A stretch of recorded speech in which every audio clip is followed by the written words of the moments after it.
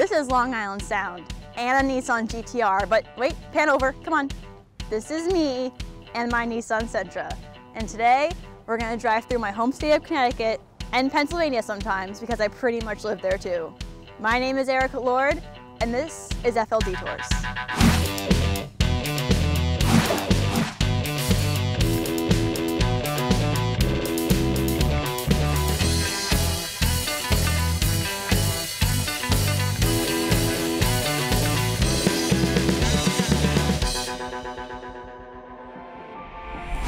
Okay, so I think we should talk about 2007 because 2007 was an important year.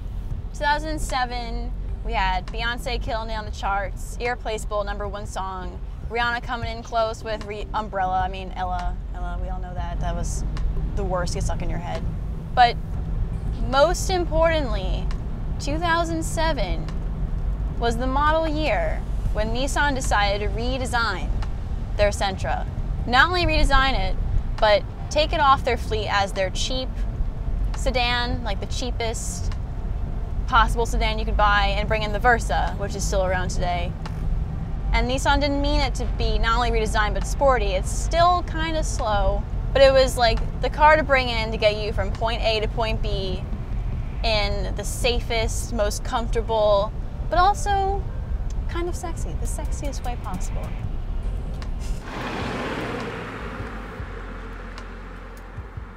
Layla has a 2.0-liter DOHC 16-valve 4-cylinder engine producing 140 horsepower and 147 pound-feet of, well, you know. My Sentra also has the 2.0S convenience package and an intelligent key button on the door handle to make locking and unlocking super quick.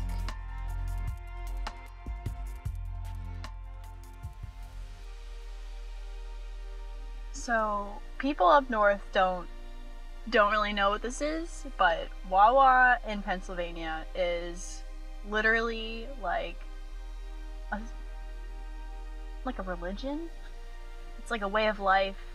I mean, I've been here 3 times in the past 3 days, and I have no regrets. So, I mean, I'm just gonna enjoy this right now.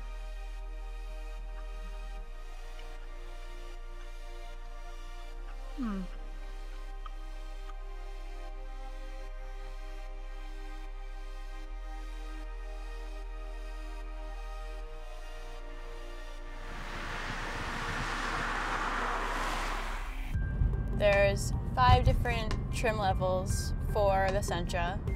You have the 2.0, the 2.0S, which is the one that I have, the 2.0 SL, the SER, which is the faster one, and the SER V-Spec, which is the fastest one.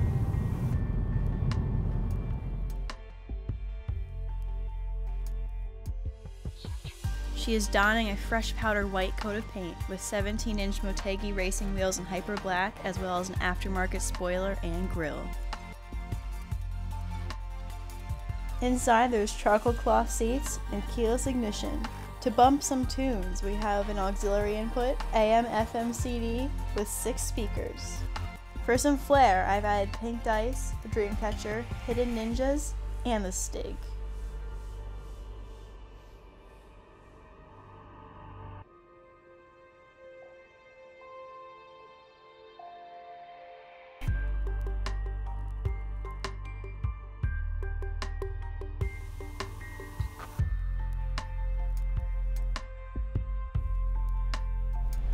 Okay, so 3 direct competitors to the Sentra. You have the Volkswagen Jetta, Hyundai Elantra, and you got the Mazda 3. The Elantra and the Sentra are most closely related in miles per gallon and in, horsepower, speed, performance. Mazda 3 a little faster, Jetta a little faster, more powerful. And, I think that's the reason why I have a Sentra is because of the lack of speed. Doesn't mean that I regret having this car, but it's easily one of the slower options out of its direct competitors, and that's probably why I got it as a first car, because my parents thought speed is not top priority here. So unfortunately, I haven't been doing any kind of crazy racing or anything in my past 7 years of owning this car, but I still absolutely love it. I still would pick it out of all the 4. that's a wrap on my FL detour of my Sentra. We are on top of a parking garage in Philadelphia. My hair's in my face, it's windy as hell. So I'm gonna go. All right, bye.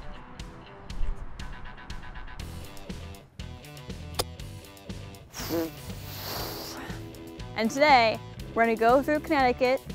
Nope, that makes no sense. Behind me is, whoa, okay. Oh my God, I was like, who is this creepy guy? I want all the residuals. All the residuals. Great.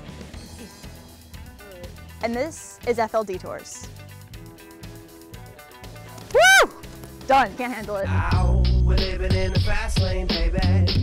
Tuning in the fast lane daily.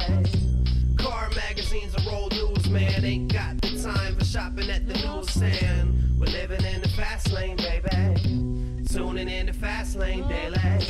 News for the always on the go folks. Merge to the left and pass all the slow pokes. You can view how you choose to, FastLaneDaily.com or YouTube. Hosted by my man Derek D. Subscribe right now, don't just take it from me.